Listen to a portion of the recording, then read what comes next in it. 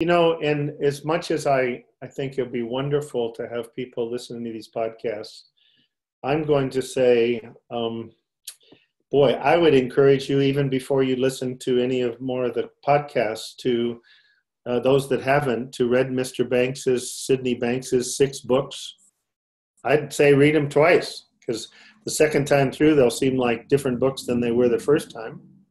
And I'd encourage you to watch at least the 4 videos that are free on the website of 3 Principles Global Community, www.3pgc.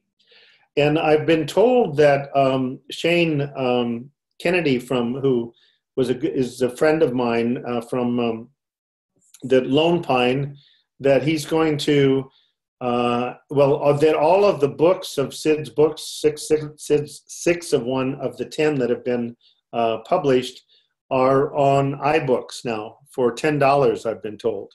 So I don't know if everybody knew that. I didn't know that. And I've heard that he's going to put up on a website all of Sid's videos for people to be able to watch. And that's a thing in process, but I heard that through a good friend of his. So I'm going to give a little overview today of, we're going to talk about schizophrenia, my initial thought was to just go into the stories of hope. And I'm certainly going to leave time for those, because I've picked out, I think, and I did them in order of a kind of a given order of my understanding. And I've picked out, I think, four examples and of mine direct experience that I thought would be helpful. But I want to do, I'm going to give you an overview. I'm going to take it, first of all, I'm going to take it back to the principles so that people see that these are not miracles. They are not exceptions to the rule. They are the rule in action. And that universal principles in every field have changed that field. Universal principles change everything. They explain everything. That's why Mr. Banks, with his 9th grade education, could be asked to come for 3 different times for 3 days and talk to PhD physicists from MIT. Amazing. That's why he could talk to people of any religion that thought he had read the Quran and the Torah and the New Testament, none of which he had read. But because he knew, that's why he could talk neuroscience, even though he doesn't know the details, he knew the principles that applied to neuroscience. So we're going to go back there. I'm going to talk about the schizophrenia diagnosis just to clarify what we're talking about briefly, not as if you were medical students, but to give you a sense. I'm going to talk a little bit about the research information about recovery from schizophrenia and what's up with that. It brings some, and then we're going to go to stories of hope. So those are my 4 things: the principles, the diagnosis, research, and stories of hope. So I'm going to go back to the principles. We may have some people here for the first time. I'm briefly going to say, what are we talking about? We're talking about before the Big Bang, 13.8 billion years ago. And if you don't believe that occurred, then all I can say is that's what I'm going to come from, is that it did occur, as scientists tell us, 13.8 billion years ago. Before that, there was something. There was what I'm going to call divine mind. I'm not even going to fool around with universal mind today. If in your head you need to change the word from divine to universal, that's fine. I have no problem with that. But I don't know what else. If people would have explained God to me this way when I was a kid, I wouldn't have been frightened like I was terrified of this mean old person that was ready to punish people. But if I understood that there was, before the Big Bang, a universal, intelligent, loving energy that was present before any form, and that everything on Earth, and not only on Earth, in the universe, comes from one divine source. In the missing link, Sid says, the life force beyond all things has no form, yet it gives form to all things. That's divine mind. That's the principle of universal mind. All life is divine energy, whether in form or formless. If somebody would have shared that with me when I was young, it wouldn't have seemed so mysterious when people told me God was everywhere. That was really puzzling to me. What do you mean? He's under the table, he's here, he's there. If everything that exists has to be made of one divine energy that was there before there was any form, it makes sense that everything has to be made of that energy. You and I and the chair and the desk and everything, but we have the gift of consciousness so we can be aware.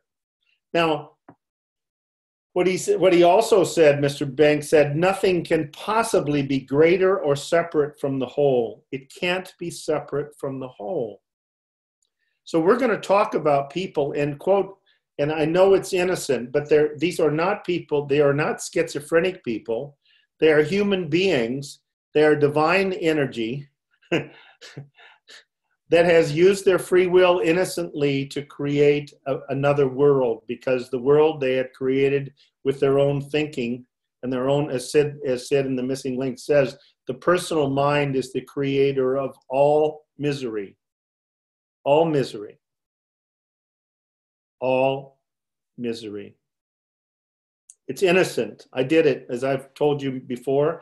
I went in and out of clinical depression for 21 years and saw 6 different psychiatrists.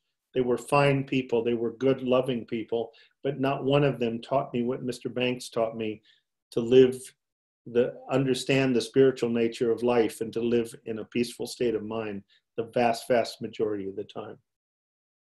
One of the things he admonishes us or advises us in The Missing Link is do not try to understand the words of the wise from an intellectual perception. Not from the intellect. You're not going to get there. He says, listen for a positive feeling. Positive feelings will bring you the answer that you seek. Wow. Listen for truth and look for positive feelings. Not too complicated, not rocket science. Schizophrenia diagnosis. If you go to the DSM-5, it'll tell you that it'll have 5 things listed, and it'll say that 2 or more of these have to be present. I was laughing this morning, for a significant portion of 1 month. Boy, they really, really nailed that to the wall, didn't they? Like, who in the hell decides what a significant portion is? Anyway, I would have loved to have been in those discussions. For 1 month period, and one of them has to be number 1, 2, or 3. So what are the 5 things? Delusions, hallucinations, disorganized speech, grossly disorganized behavior, and negative symptoms. And I'm not going to go into detail, but delusions are fixed beliefs that are not amenable to change even when you give conflicting evidence. Now, some people have pretty fixed beliefs, even politically, that you're not going to change with so that line between a delusion and a fixed belief can be very, very interesting. Delusions can be persecutory. You can believe that people are out to get you, that the police are following you. They can be referential, that somebody reaching to scratch their forehead, oh, Bill just scratched his forehead. That means he's calling the SWAT squad in. They're going to come and kill me in the next 30 seconds. Grandiose can be, people think they have special powers, and people have died flying because they thought they could fly. Erratic, they think that people are in love with them. Famous people are in love with them, and they end up being arrested for following them. Bizarre ones are totally implausible ones, like somebody has taken out all my organs in my body and replaced them with other organs from somebody else's body, and yet I have no scars. First of all, impossible to do medically, but some are not so bizarre. I can believe that the police or the FBI or somebody is following me, or that NSA is tapping my phone. They may or may not be. But so some things are more bizarre than others. Hallucinations can be visual or auditory or sensory. Visual means that you have a perception of something that occurs without an external stimulus. So you just see something and there's no external stimulus. Or you hear something as if it was a person outside of your head talking to you.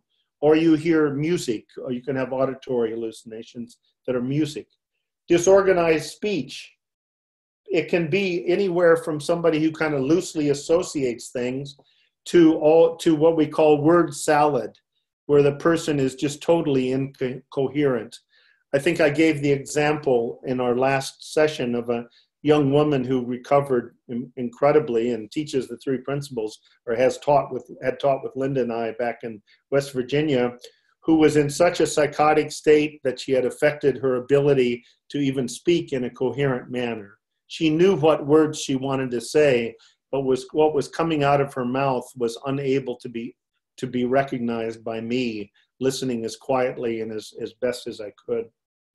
Grossly disorganized physical behavior. It can be all the way from catatonic, where the person is unable to move, unable to be unable to eat, unable to take care of themselves, to just wildly disorganized behavior. And the 5th one is called negative symptoms. And these, when you think of the principles, when people are overwhelmed by their own thinking, what people do tend is either to strike out or they withdraw. And so negative symptoms, people with chronic schizophrenia often have decreased emotional expression, decreased motivation, decreased speech, and decreased social interaction.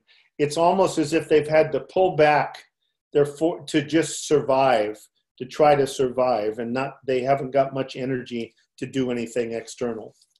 So what is some of the research? The prevalence is about, they say, about 0.5%, which would be 1 out of every 200 people. Onset is usually in late teens or middle 30s. But they say the predictors of the course and outcome are largely unexplained, and so not clearly be able to be predicted. Because if you don't know what the problem is, then it's going to be hard to know why some people get better. But even in the DSM-5, it says the favorable outcome is about 20%, and some recover completely. Gee, what's up with that? What's up with that? If it's something that's broken, how can people recover completely? About 5% eventually kill themselves from their pain. 20% attempt it. A lot of them, a great percentage, use substance abuse to try to limit their internal pain. But what was interesting about 1980s, there was a study that came out of Vermont where they studied 269 patients that had been released from the back wards of the state mental hospital back when they did that in the 50s, and they followed them, and at 10 years, people were barely making it. But at 20 to 25 years, between 1/2 and 2/3 had considerable improvement or complete recovery. Wow, what's up with that? Maybe that innate sense of well-being found a few cracks over time, even as they relaxed their thinking, even for a second. Innate mental, divine mind is trying to come through every moment of our lives to guide us. So then the World Health Organization made out a study in 1996. Actually, Dr. Julian left from the Royal College of Physicians in the United Kingdom, and this is the World Health Organization. Pretty reliable, huh? They came out with this incredible data that showed in the developed countries like Europe, France, Germany, United Kingdom, and the United States, about 15% of the people with the diagnosis of schizophrenia seem to recover pretty considerably, about 3 out of 20. What was amazing to them was that in Asia, in Nigeria, and in India, the figures were almost 40%. In the underdeveloped countries, the recovery from schizophrenia was at least double, in some places 2.5 to 3 times more. That was very confusing to people. There was a later study paid for by Eli Lilly, which is a big drug company that makes a lot of money off their medicines for their antipsychotics, and they tried to say that wasn't really true. But I think if I had the choice between the World Health Organization, I would go with their data. So now I'm going to tell you stories of hope. We've used 20 minutes. That gives us some good 30 minutes for some stories, or at least 25, so I can take questions. From a three principles understanding, as I said, these stories are not miracles. They're not signs of Dr. Pettit's brilliance. Believe me, it ain't true. They are the rule in action. They are the power of sharing with certainty the truth. The spiritual truth that everything is divine energy, and we are divine energy in action. We actually have consciousness and can know what we are. The first, I'm going to share a set of 4 stories. And some of you have heard the first one, and so I don't know how much detail to go into, but it happened within months after I had met Mr. Banks on April Fool's Day in 1983. And here's a psychiatrist with 26 and a half years of education who within 15 minutes realizes that this man with a 9th grade education knows 10,000 times more about mental health than I did. I might have known a lot more about mental illness than he did, but not about mental health. I always go back to the quote of Tolstoy at the beginning of Anna Karenina, that every happy family is always happy in the same way. And every dysfunctional family is dysfunctional in its own unique way. What you're seeing as you listen to these podcasts is the infinite ways that we can use the gift of thought in a dysfunctional way. And when we do, because of our hereditary and because of our social upbringing, we all have different alarm systems. I think I mentioned last time that one of the chapters in my book is going to be psychiatric symptoms, misunderstood gifts. Because the symptoms are trying to let us know that we've gone off the path. Just like the rumble strips on the side of the road let us know that we're headed for the ditch. And they wake us up and get us back on the road.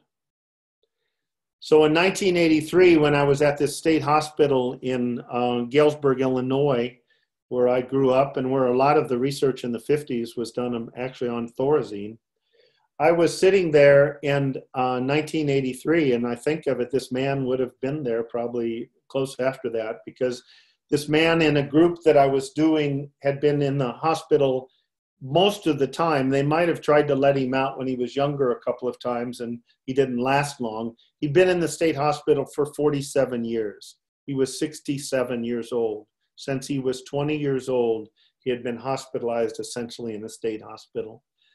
He was diagnosed with chronic schizophrenia. He had a whole list of medications. And he was one of about 20 people in a group. And I was talking about the principles as I knew them in 1983. There were no books. There were no videotapes. There were audio tapes. I don't know if I had any at that time or not of Sid's audio tapes from the late 70s, because he had his experience in 1973. So it was 10 or 11 years after his experience, but there were no books. And as I talked, again, I know I've shared this, as I talked about the principles, the 3rd week that I was with this group of 20 some people diagnosed with schizophrenia, and the social worker or psychologist, I guess he was, who had told me that I was full of excrement as I talked to him about the principles. And yet he kept asking me to have lunch with him, and his anxiety disorder started to dissolve. He then invited me to come and talk to a group of people diagnosed with chronic schizophrenia. And this one day, this man started laughing so hard that all 20 of us, 22 of us, were holding our stomachs, our eyes watering, laughing and having absolutely no understanding of what we were laughing about. Those of you that have been with people or had that experience, it's an interesting experience. Talk about the power of laughter and that place that it taps into when we're just in total joy. And after a couple of minutes, we all started begging Herb, or I did as the spokesman for the group, to please stop it and let us know what was so funny.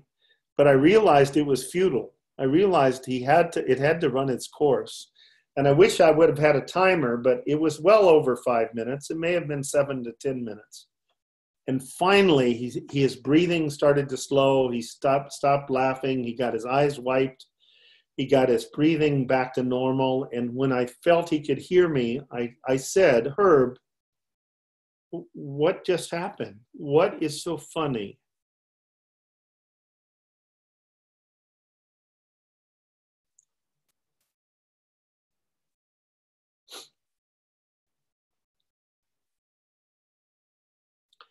I have trouble telling this story without reliving it, just like we all do with memories. But it's a beautiful memory because Herb looked across the room at me with the clearest eyes, and he said, Dr. Pettit, he said, I just realized as you were talking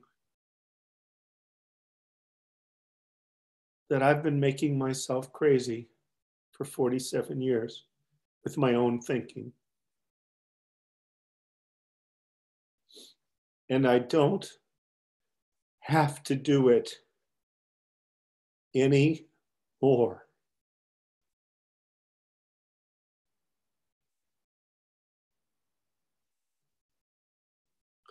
At that moment, I was not the only person having tears coming down my cheeks, I guarantee you.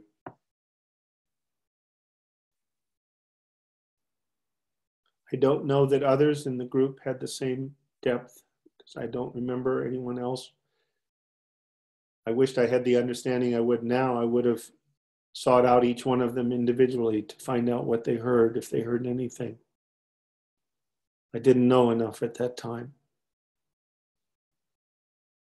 And he proceeded, I don't want to take all of the time because I want to share these other stories, but he proceeded to tell us that he had at one point gotten to the point where he wanted to die. He wanted to take his life, but the only thing that kept him from killing himself was he was afraid he would be eternally damned and terribly punished by this horrible, mean God that would do that to somebody in pain. And so he wouldn't kill himself. But he one night, he thought that the man in the bed next to him, and they used to have little sections where there were 4 beds together, he believed he had the delusion that that man was the devil.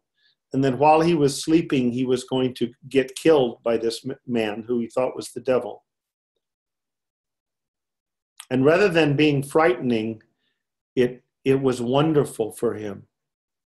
He was going to get relief from his pain without having to do it himself. And he didn't even ask for his sleeping medicine that night. He was so happy his life was going to end.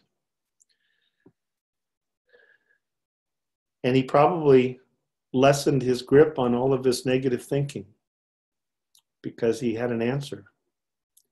And guess what, folks? 8 hours later, he woke up with a clear mind. This was before our group, 46 years before. He woke up with a clear mind and clear eyes, and he looked at the man, and he didn't look like the devil anymore. And he ended up finding out that they lived in small towns about 15 miles from each other in Illinois, there in rural Illinois, and they both had mutual friends that they knew. And they both had a love for tinkering with old cars and making them run after people said they couldn't be fixed. And they talked, and they went to breakfast, and they went to lunch, and they didn't have the rehab programs they have now, so they had all morning to visit with each other. And they went to lunch, and they had a wonderful visit, and they went to play bingo after lunch, and he had never went to bingo, but he did this time, he and his buddy. And as he was sitting there playing bingo, he said his brain started talking to him. Anybody besides me ever had this experience of your computer brain? Saying, hey, Herb, what are you doing? Well, he's having this dialogue while he's playing bingo. Just having fun. I've found a new friend. I feel wonderful. Well, Herb, you're not thinking about your problems. This is not going to solve your problems without you analytically figuring out your problems. You need to start thinking about your problems. He's having this dialogue in his head. Yeah, but I'm just enjoying this so much. Herb, it's not responsible not to think about your problems. You know that. So he said, I started thinking about my problems while I was playing bingo. And within 30 minutes, a mental health worker walked by, and I thought that he was going to hit me. So I stood up and hit him as hard as I could in his jaw and knocked him down.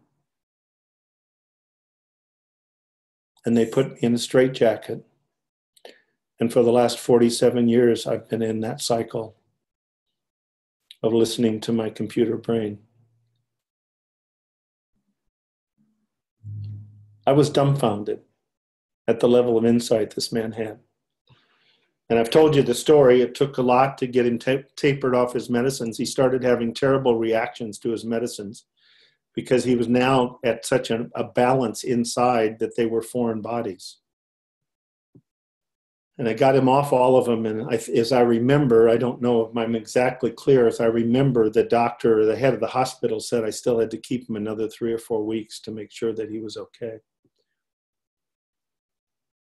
And he was fine. I had a 2-year follow-up that he was having a really nice life, going down to the senior citizens center every day and dancing and going to movies with people and playing cards and having a really joyful life. So then I go to be with Dr. Roger Mills and Rick Suarez and Dr. Kim Cadu at the Advanced Human Studies Institute in Coral Gables, Florida, about a year later. And while I was there, one of the first things that happened, they said, we've got this young man. Since you're a doctor, we're going to have him see you. And he was 16 years old, and he was threatening to kill his parents, and they were terrified. And he had the diagnosis of schizophrenia, childhood onset, and he was on 800 milligrams of Thorazine, which is a high amount. And he had told his parents at times, he said, I'm considering some night while you're asleep of killing both of you, stabbing both of you to death, or killing you. I don't know if he told them how he was going to kill them. They were terrified, and yet they loved this son very much. So they brought him in, and I learned from this lesson, I'll tell you the lesson I learned. I learned to include the parents more, to make sure they learned what the child was learning. But I was brand new to this. So I talked to the young man, and I have to summarize it so much, but I remember one of the initial conversations was about his hallucinations. I realized that his hallucinations were his friends. They were an alarm system that was going off. I said, do you hear voices all of the time? He said, no. I said, it came to me as I sat quietly with him, 2 things came, that his hallucinations are just thoughts with special effects. That's all they are. There is nothing as a human being that we can experience that isn't a thought. I once thought that I saw something on the screen of my mind that wasn't a thought, but it was just a thought in disguise. And that's what an hallucination is. And so I said to him, I said, Jose, could you tell me, does your mother ever get upset? And he said, yes, she does. I said, what happens? Well, she gets a little irritable. She has trouble sleeping. And about the 2nd or 3rd day, she has a horrible migraine headache that she has to go to complete quiet in the room. I said, does your father ever get upset? He says, yes, he does. Sometimes even watching the news, if it disagrees with him, he gets really upset. I said, what happens? He says, well, he too gets kind of irritable. He has trouble sleeping, and by the 2nd or 3rd day, his stomach starts to hurt him terribly. And he has to take a whole bunch of anti-acid pills for his stomach so he doesn't get an ulcer. And I said, Jose, your hallucinations are your mother's migraine and your father's stomachache. They're letting you know that you're doing something with your thinking, with this incredible gift of thought that wasn't meant to happen. To make a long story short, and again, I might have told this before, I gave the family some extra pills of 100 milligram tablets of Thorazine. And I said, we didn't have cell phones then, but I gave them how they could get in touch with me if they needed me, if you needed more than 2 extra ones a day. When they came back in 2 weeks, not only had he not used any of the extra pills, on the 800 milligrams he had been on when he came in, and he was only sleeping 3 to 4 hours a night and threatening to kill them and having hallucinations, he was now having no hallucinations, no threatening to kill them, and he was sleeping 12 to 13 hours a day on the same amount of medicine he had been on before.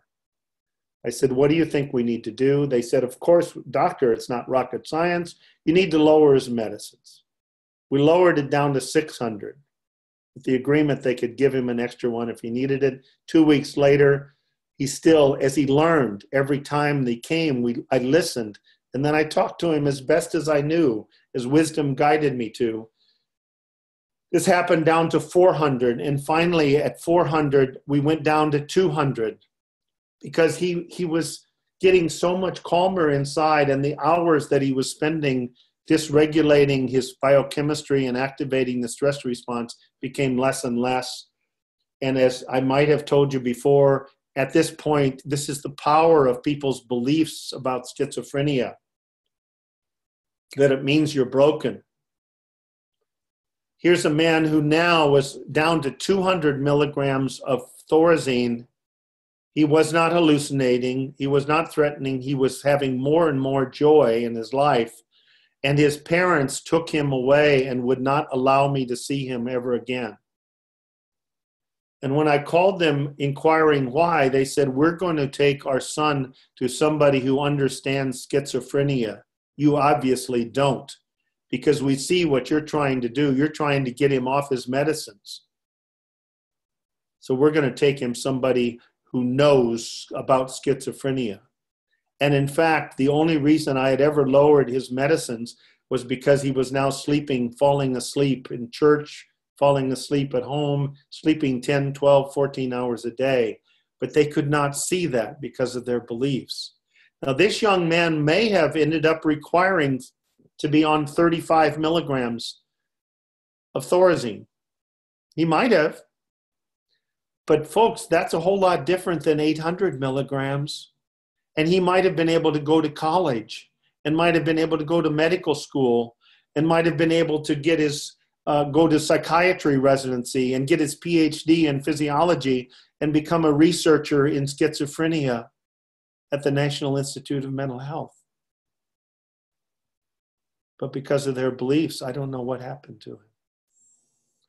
So let me fast forward. About 6 months later, I am brought a young woman who had gone to an Ivy League school. She was 23 years old, but she had gone to an Ivy League school at 18. She had left after one semester, and for 4.5 years, she had been unable to function. She could not, when she came to me, she hadn't been able to read a newspaper for 2.5 years.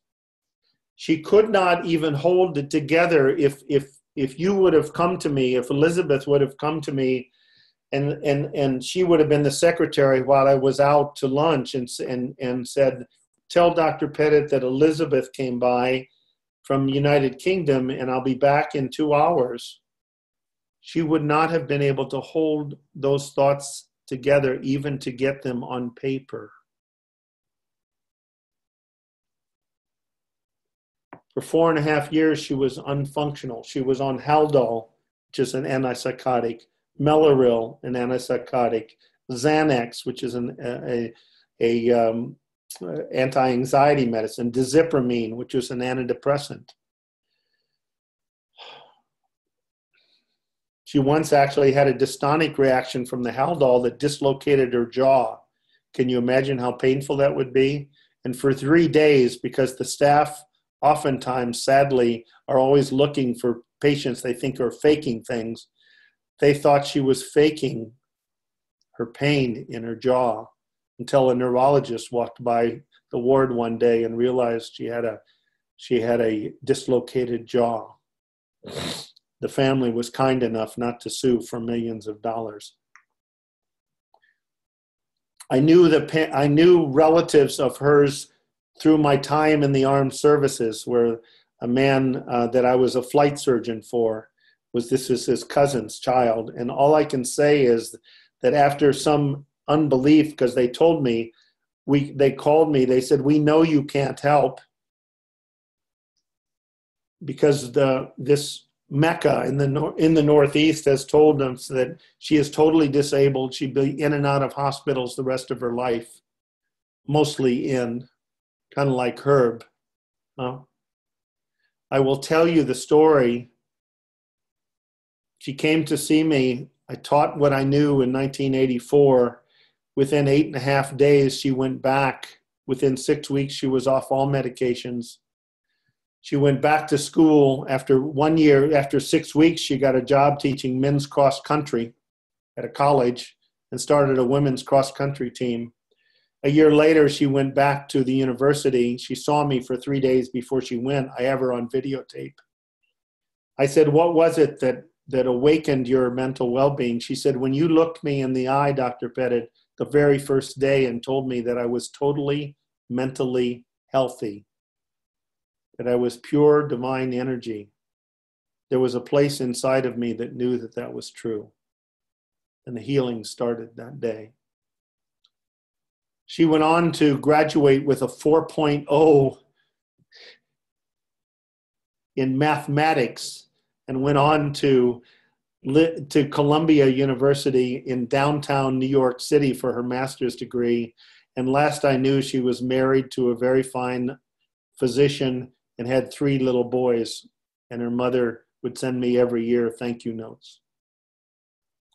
In 1986, I went over to Florida, and a man, the third one. What I learned from that story, by the way, was that I had the mother involved. And on the last 3 days, I had the father involved. He flew down from Massachusetts. Because otherwise, people get scared because of the beliefs that people have about mental illness.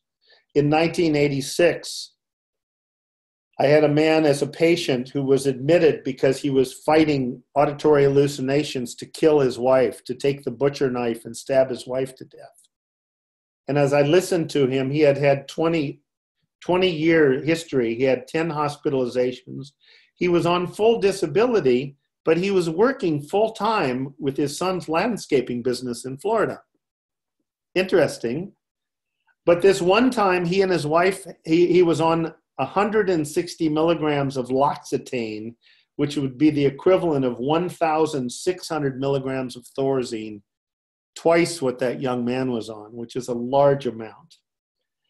And he had an argument with his wife the night before, and he went to work that day, and all he did was think about how right he was and how wrong she was, and how angry he was at that she wasn't hearing that he was right. So by the time that, think of that, dysregulating his chemistry all day long, 8 hours, 10 hours, he walked in the door. She had a big butcher knife cutting up the celery and the tomatoes for their salad. She had completely let go of their argument. She loved him. She was back in love with him. And because of what he was doing and his alarm system, he started having voices saying, grab that knife, stab her and kill her before she can defend herself. And yet he loved her enough that he said, you've got to take me to the hospital right now. You've got to take me to the hospital. He started to hear. He was out within about 10 days. He was out. He started to hear to where he got down to where he was on, let's see, it was 1/16. So what would that be? 100. he was on 100, he was on 16 milligrams of which was 1/10, or no, he was on 10 milligrams. He got down to 10 milligrams from 160, and he said, "Doc, I don't think I want to see you anymore, because if I get off all my medicine, they'll take away my disability." I said, "Well, okay." Right? He didn't want to come. He would let me refill his medicines, but he wouldn't see me anymore. But I've got quotes from him. He says, "Now, if I have any negative thoughts, I know that's what they are, and I just let them go and wait till I feel better again." So I could tell you story after story after story, but those are the ones that came to mind, those 4. And again, I share them just the power of just sharing what you know about the truth of these principles. The last thing that some, again, have heard you share, there's a wonderful book called Flying Without Wings by Dr. Arnold Beisser, Beisser. And he's a doctor who in 1950, 6 months before the polio vaccine was discovered, after finishing his internship and winning the U.S. Amateur Tennis Championship, was suddenly found himself paralyzed from the neck down, quadriplegic. And after 5 years of rehab, he married, and his physical therapist. And at the time of the writing of this book, he had been in mid-1980s, they had been married for 35 years. And he tells the story. He went back, he was a professor of psychiatry at UCLA in California. And he tells the story of, in his residency, being wheeled onto the unit by a man with a diagnosis of schizophrenia who had not spoken a word for 12 years. And a man in acute psychotic state grabbed him and threw him onto the floor. Quadriplegic, he couldn't defend himself at all. The man that had not spoken for 12 years said, "Stop that. Can't you see that he's crippled?" He had not spoken for 12 years. But seeing a fellow human being being totally mistreated to that degree and helpless allowed him to let go. It was more important to be a human being at that point than it was to hold on to his painful thoughts that had held him prisoner for 12 years. And it was so powerful. I was talking to a good friend, Orthodox Jewish man in Milwaukee this morning, and I won't tell that story, but he said there's a Yiddish expression that what comes from the heart reaches the heart, often reaches the heart. And that reached the heart of that man that had thrown him down in his acute psychosis. And Dr. Beisser describes how the man quickly picked him up. He was very strong, and put him back into his wheelchair, apologizing profusely and straightening out all of his clothing. Because even in his florid psychosis, his place of mental well-being had now been touched by something that came straight from the mental well-being in the heart of the other man who had not spoken for 12 years. I say that one more time as truth. This cannot be broken. It cannot be eradicated. It cannot be scratched. It can be covered over with a lot of tangled thinking, but it cannot be injured. And with that, Your Honor, I rest my case. Absolutely beautiful story, Michael. I have to say that. Very touching. And I've heard new things about Herb tonight. Oh, you did, yeah. I heard a few new Herb nuances tonight. Yeah. So, you know, I'm wondering, I'm thinking maybe some people could be wondering. Sure.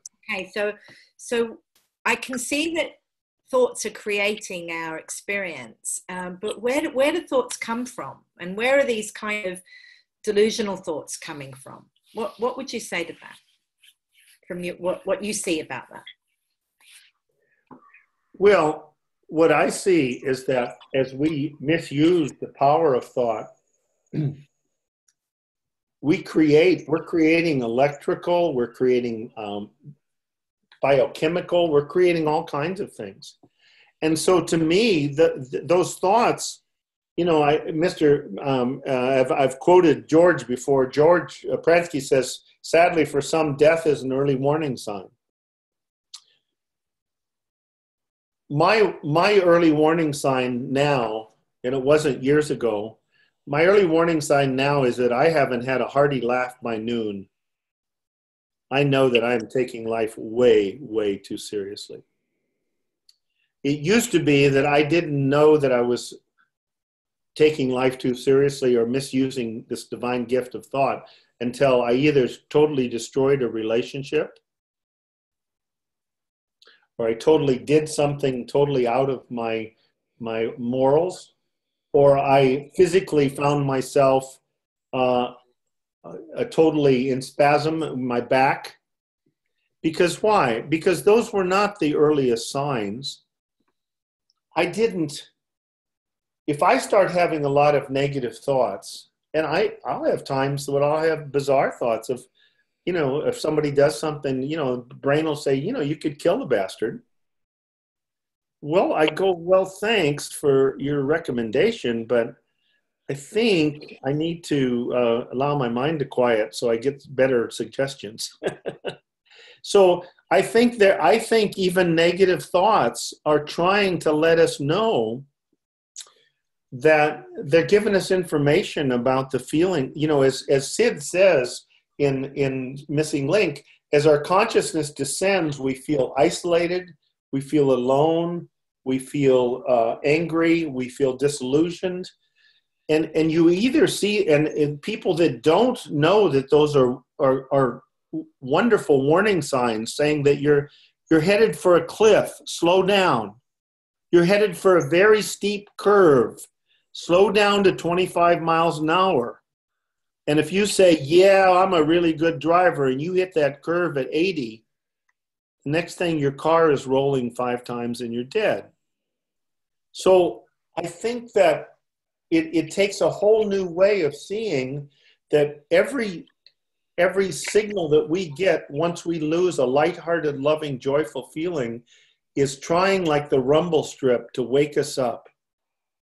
And like the little child that's at the, I think I talked about this earlier, that's at the foot of the mommy, the little 15-month-old that says to mommy, mommy, well, she's trying to get some dishes done, mommy.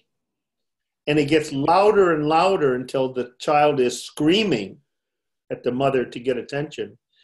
That same thing is our whole body, our whole psyche, our whole being will try to scream louder and louder incrementally. Doesn't scream right off the bat. It gives us subtle messages. You're going towards the ditch. You're going towards the ditch. You're going towards the ditch. So I think that's what those thoughts are. They're friends, they're wonderful gifts to let us know that we are going away from our mental well-being. That's all. I mean, that's what I would say. They're evidence of the dysregulation that we're creating. You know, they're trying to let us know. They're trying to give us a chance to leave our thinking alone. As Beverly said, it's not rocket science. Leave your thinking alone until you feel better. You don't have to do anything. So all you have to do is stop doing what you're doing. So you know, sometimes people, when they stand by, when a train comes into the station and they stand by the edge and they kind of get this flash of, I could jump in front of that train. Absolutely. That's kind of, most people can recognize that experience or have had that experience, and most of us ignore it. But is there any difference between having a thought like that and then having a thought, I want to pick up my knife and kill someone? What would you say about that? That's a good question. I don't know. I was at the Grand Canyon recently with my granddaughter, and we're looking over the edge, and, you know, you go, well, it would be a great 4 seconds, you know, be the closest I ever come to flying until I landed. You know what I mean? And I go, wait, if that thought starts feeling too appealing, I just take a step back. You know, I don't know. I don't try to figure things out very much, Elizabeth. My analytical mind is good for things that I have a formula and I have all of the variables. So if I want to know if I was lucky and if I need to go to the airport, I figure in how much time I need here. But I don't use the analytical thinking that much anymore. So I don't know. I could probably do good by saying I don't know. But all I know is that if it's unsettling at all, if I have any, maybe that I haven't had enough sleep, maybe that I've been worried about one of my children or grandchildren. So that thought might have a little more power than if you know enough, it's your brain saying, oh, you don't have to deal with this stuff you're dealing with. If you jump over there, you'll have a great 7 seconds and then all your problems will be over. Well, that's the computer saying, by the way, here's an option. But if to the degree you're in touch with your mental well-being, you say, thanks for sharing your comments, and I think I'll wait for a better option. I think I'll step away from the edge right now. So what I heard there was a real listening into the feeling. Absolutely. As a real guide. Absolutely. We can have all sorts of thoughts, but the ones that are easily dismissible kind of just get dismissed, and the ones that have a clear feeling alongside them come from well-being, and then we have ones that unsettle us, and there's like, leave it alone. That's what I'm hearing. Leave it alone. Yeah, your feeling level is your instrument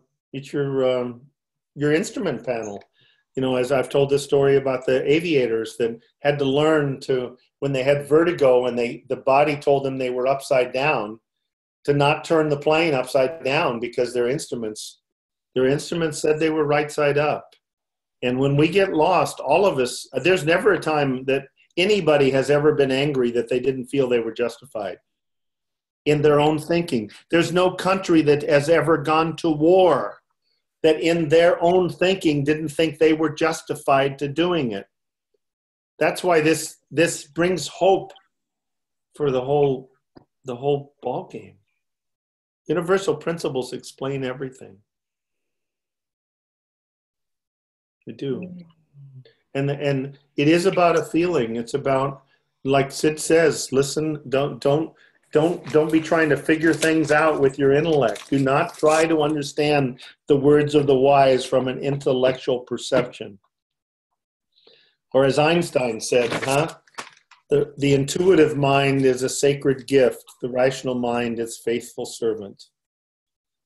We have created a society that honors the servant and has forgotten the gift.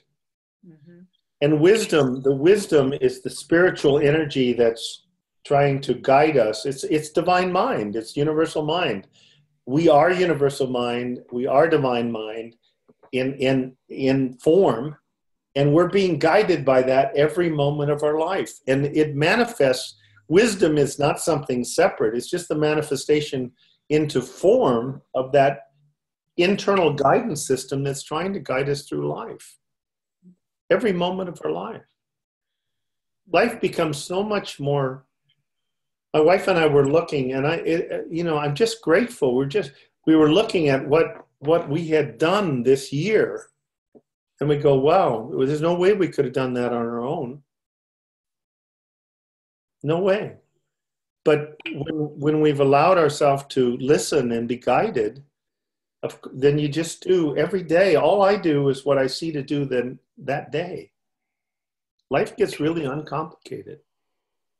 And it doesn't mean I don't make plans for the future, but those plans for the future even come from wisdom saying, oh, you should figure out what you're going to do here in the next 2 months with this or that. Life gets much more, it's just so simple. I talked to this man from you never know. He was talking about how his mother told him that since his 40th birthday, he had said something to her about worry, and I can't even remember the words. He said it was triggered by me talking about my late wife, Sue, saying, I realized that I either live my life moment to moment, either in my life, which is beautiful, or in my thoughts, my personal mind. And somehow he shared that with his mother in a way that she said, I don't know if I ever told you, but, and it's now a number of years. She said, that day I stopped worrying. And she had been an incredible worrier, and it affected her physically, emotionally, mood-wise, everything for years and years and years. And that's what made me think. I said, you know, your love for your mother, I'm sure, was behind whatever words you said. And when something is coming from love, it has much more, and it is truth, it has much more chance of reaching the wisdom in the other person. And he said, we have a Jewish saying for that. And he gave it in Yiddish or Hebrew. But the message is, what comes from the heart goes to the heart. And it goes back to what you just said, Elizabeth. It's all about a feeling. What kind of feeling do I want to live in? Does what I'm doing with these gifts that God's given me, is it taking me to a nicer, more joyful feeling, loving feeling, peaceful feeling, or is it taking me away from that? So it's beautiful. It's not complicated. We innocently, and underline, it's important that we're gentle with ourselves, because it's innocent. We make it complicated. It's okay. To me, I love Second Chance and Quest of the Pearl. I love those two books almost as much as I love The Missing Link, and they're all good. Dear Liza, I love. They're all good. But to me, Second Chance has a true meaning, because when I make a mistake or I do something or say something and my wife Linda is good, she'll say, you know, I just got off the phone with somebody, and she'll say, you know, you were kind of snarky with that person. Kind of this or kind of that. Well, that's okay. I can't undo what I just did. But if I see it, and if I think is an email, or if it deserves a call back and say, gosh, I apologize. But I get a second chance every moment of my life. I can't undo. The past is over. I can't change it. I can't change what I've done. I can't change what's happened to me. The only thing I have every moment is right now. But I get a second chance. I can do whatever I can and go forward. That you can't beat that. That's really nice. Beautiful.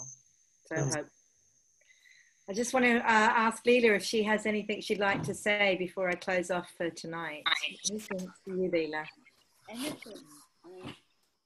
Nothing.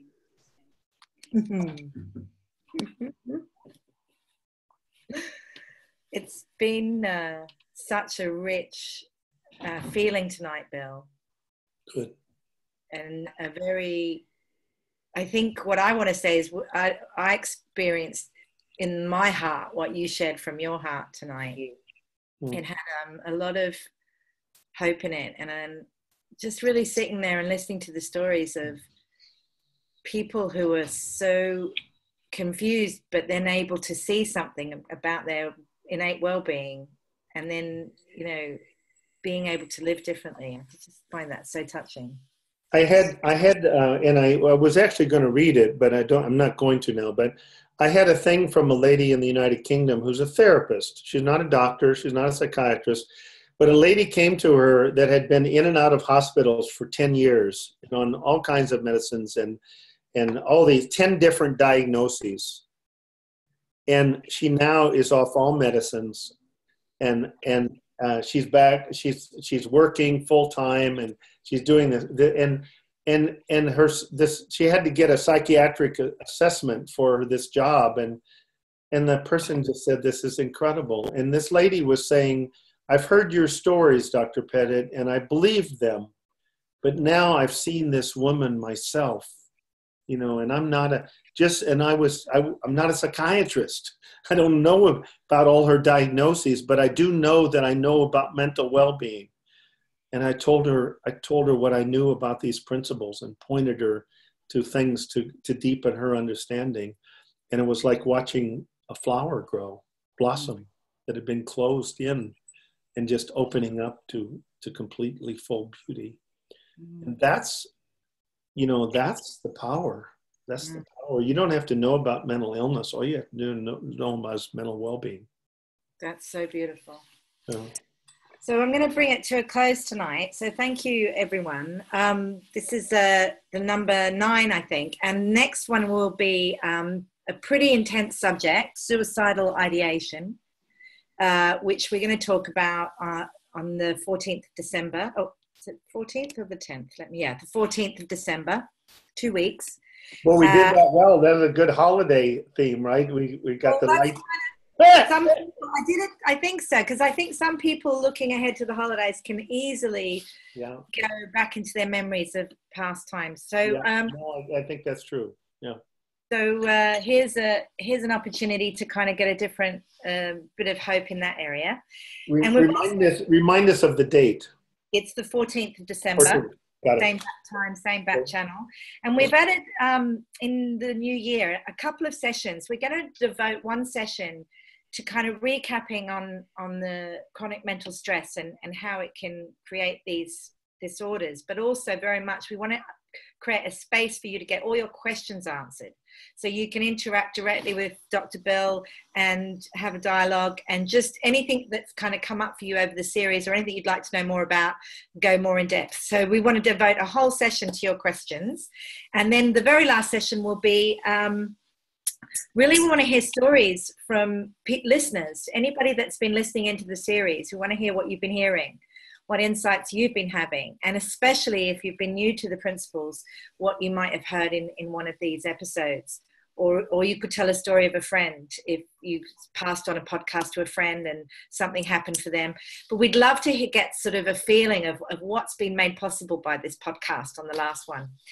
And then we're also adding on the 25th of January a session on chronic pain. It was something that Leela and I and Bill talked about. And we just thought, the physical symptoms one was really rich, but that we could also go and really take a look at people that experience chronic pain and how the mind works in that regard. So we're going to add a session on that, and we'll keep that's all available on the Facebook group.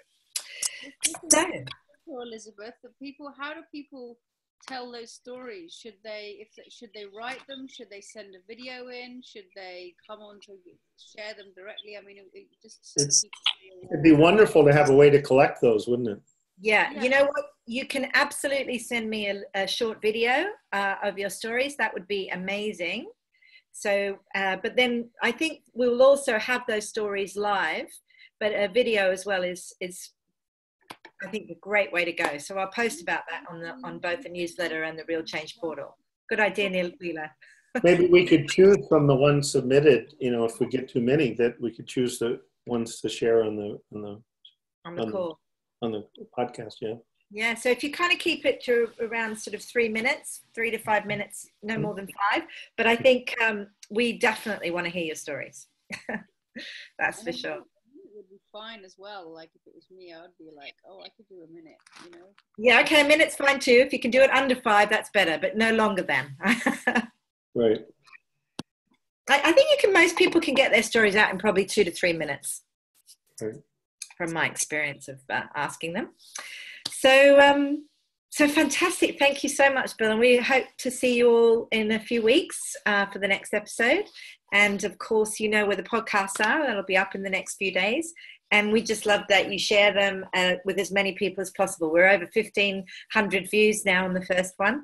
Oh. So it's definitely being shared around and people are getting real value from it. So thank you again, Bill. Good. Thank you.